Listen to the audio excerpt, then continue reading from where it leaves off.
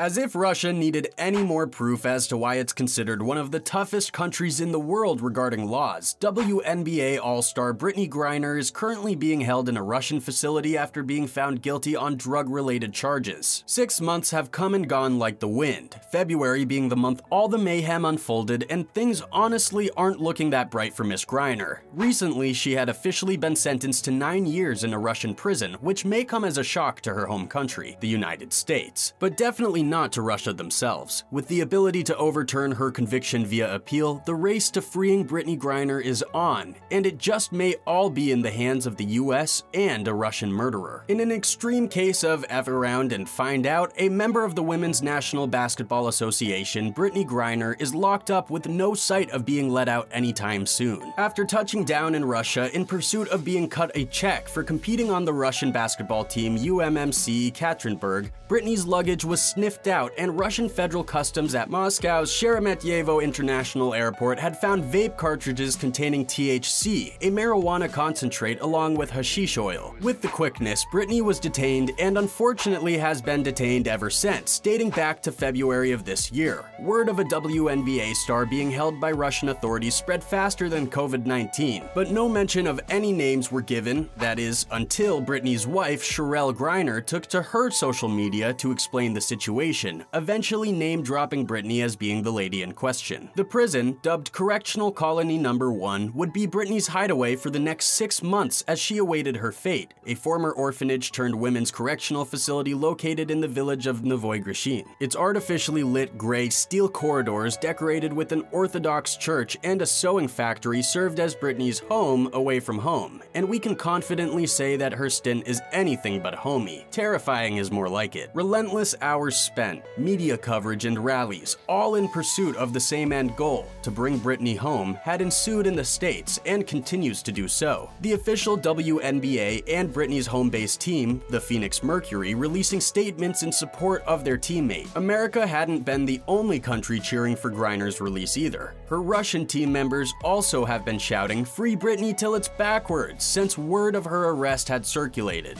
While awaiting her verdict, her lawyers would argue that Brittney had no idea the vape pens were even in her luggage when she stepped foot onto Russian territory, which didn't sit well for many who believe the opposite. State-appointed forensic examiners and experts who examined the cartridges were deemed unreliable by Brittney's defense attorneys, who argued that technical as well as procedural errors were conducted, stating the examinations of the cartridges did not comply with the legislation nor with the norms of Russian criminal code. They also buckled down on marijuana's benefits for medical usage that Brittney sometimes used for pain. Nonetheless, their emphasis on Brittney having no criminal intentions may have been accurate, but the narrative that she accidentally slipped the vape into her luggage while packing in a hurry did not sit well with the Russian court. Brittney's defense was working harder than perhaps the defense during her basketball tournaments, but the US were working even harder. Upon hearing the news, President Joe Biden released a statement that read, "Today, American citizen Brittney Griner received a prison sentence that is one more reminder of what the world already knew. Russia has wrongfully detained Brittney. It's unacceptable, and I call on Russia to release her immediately so she can be with her wife, loved ones, friends, and teammates. My administration will continue to work tirelessly and pursue every possible avenue to bring Brittney and Paul Whelan home safely as soon as possible." In an exchange for Brittney's safe return, the US offered convicted Russian arms trafficker Victor Bout as part of a potential transactional offer. A 2-for-1 deal, corporate security director Paul Whelan would also be released to the States if the exchange goes according to plans. Responding to the offer, Russia's government requested for convicted murderer Vadim Krasikov to be added to the potential swap. A fair deal, it may not be a simple one, since Vadim Krasikov had been convicted of murder in Germany in 2021 and remains in German custody to this day. Spokesperson for the National Security Council, Adrian Watson, told reports that holding 2 wrongfully detained American citizens hostage in exchange for a Russian assassin cooped up in a third-world country isn't a serious counter-offer, but a bad faith attempt to avoid the deal that had been laid on the table. On July 29th, a press conference was held and an update was given urging the US to move forward with their proposal. Testifying at her trial 2 days beforehand on July 27th, Brittney recounted the day she had gotten arrested. Translation was misconstrued, and according to Brittney herself, the interpreter didn't provide a full translation. A translation app had to be whipped out and put to use via her phone so that she could effectively communicate as best as she could with a customs officer. She claims that she was also not offered an explanation of her rights, nor was she offered a lawyer, all whilst being instructed to sign documents. Witnesses Maxim Rybakov and Yevgenia Belyakova, director of Brittney's Russian team UMMC, and the other teammate insisted that their girl was no criminal by any means. A very good teammate is what Yevgenia calls Brittney, and a political pawn is what the US calls the entire ordeal. Nevertheless, Brittney insists on not being used in that manner, pleading with those inside the courtroom that politics is hopefully far away from her trial, besides being potentially used as a political pawn and Russia thinking they've won up the US, an even bigger topic in the midst of the chaos resurfaced: the war on gender pay and the pay gap between men and women. The average male in the NBA is on average given millions upon signing to a team. Matter of fact, millions tend to be the common salary for its biggest players, LeBron James being a prime example, and an outspoken advocate regarding Brittney's situation. On the contrary to their male counterparts, the women's NBA, however, are given only a fraction of those in the NBA. Brittney's own salary being an estimated $200,000 despite being one of WNBA's top players and a double-winning gold Olympic champion. The male versus female debate, as we all know, isn't anything new. Fights and talks of gender equality in the work field becoming a redundant subject, this time being brought to the forefront given Brittney's determination to play for her Russian basketball team for an additional milli or so, something she often has done during the winter off-seasons in the WNBA. Her plea, guilty, something Brittney had given herself during her testimony in a court proceeding, turned out to be a strategic one since less than 1% of defendants are actually acquitted